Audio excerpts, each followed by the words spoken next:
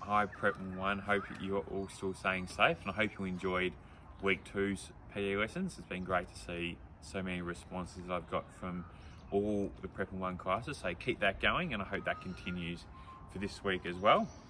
This week we're going to continue with some underarm throw, and then we're going to move into a potential overarm throw activity, which might be a bit of fun as well. So the first underarm throw activity, just a really quick reminder about technique, okay? Starting side on to your target, okay?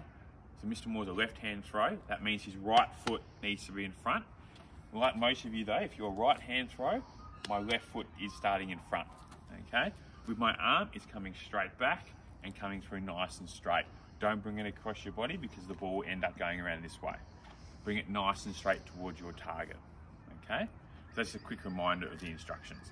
The first activity, pretty simple one. As I've got here on my bench here at school, I've got a small target, I've got a medium target, and I've got a bigger target. So the idea is I'm going to be a couple of meters away, okay?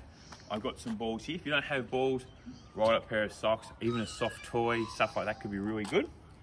I'm starting from my distance here. The idea is you're trying to knock down the big target 3 times before you move on to the medium target, and then you move on to the small target. What I'm going to do for the video here though, I'm going to have one throw at each target. I'm going to see how Mr. Moore goes, see if I can knock down each one, okay? Here we go. Yes, first one. Oh, missed the medium one.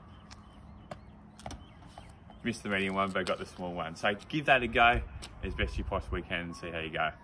All right, Prep One, the second activity is called soft toy bocce, but I'm going to demonstrate with these better balls that we use in P&P. So instead of using these sort of things, you might not have 3 sort of soft balls at home. What you can do is you can use your soft toys at home, okay? So all you need to do for the activities, have about 3 would be absolutely ideal. If you're doing it with a partner, maybe 4, so you can have 2 each, and you can sort of compete to see who gets the closest. So what you also need is a sort of marker at the front there. So I've got that sort of different shaped ball. So the idea with my underarm throw, okay, is to get my ball or soft toy landing and finishing as close to my sort of marker as possible, okay? It's exactly the same technique, okay? Side on my target, arm coming through nice and straight, all right? And I'm trying to get the ball landing as close as I can. So I'm gonna have 3 turns, see how close I can get, okay? Up nice and high.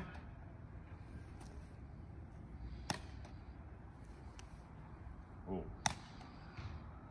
Got gradually worse, but that's sort of the idea, okay? So again, if you're doing it with a partner, maybe have 2 turns each and see who can get the closest to the one. So give it a go. All right, guys, so the third activity is going to be a bit different, but a bit of fun, hopefully. It's called an aeroplane throw, okay? What you first, we have to do a bit of arts and crafts, so Mrs. G would be happy with this. You have to make yourself a paper aeroplane, so look on the internet and see how you might want to do it. There's all different sort of designs and techniques that you might want to do. This one's mine. Hopefully it is able to fly.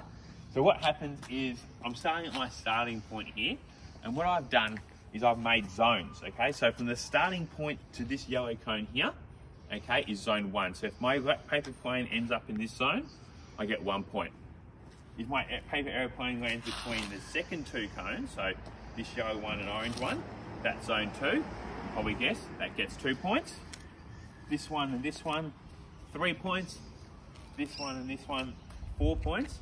And if I'm able to throw it past the green cone here, I get 5 points, okay? So this would be a really good activity to do maybe 4 or 5 times, count your score and see how far you can able to throw your paper airplane.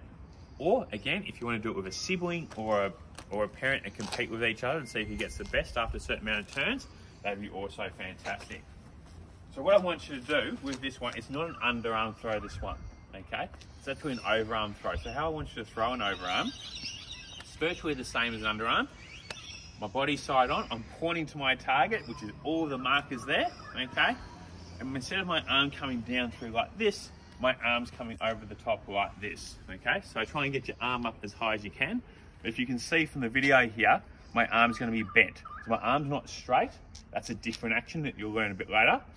My arm's actually bent, okay? So let's see how Mr. Moore's paper airplane goes. Let's see how far I can get it down, okay? So point side onto my target and, ooh, that's pretty good. So I've got it between zones cone 3 and cone 4. So I think that was 4 points. Give it a go. So guys, when it comes to uploading stuff onto Seesaw, okay, please just send me through a small sort of snippet of videos. If you want to send me a small bits of each one, that'd be great. If you want to send me just one extended one of one, that's also fine. Up to you how much you want to post to me, but try and send me a video so then I can give you some feedback of how you're doing, okay? Hope you're enjoying the subject, and I hope we see you soon.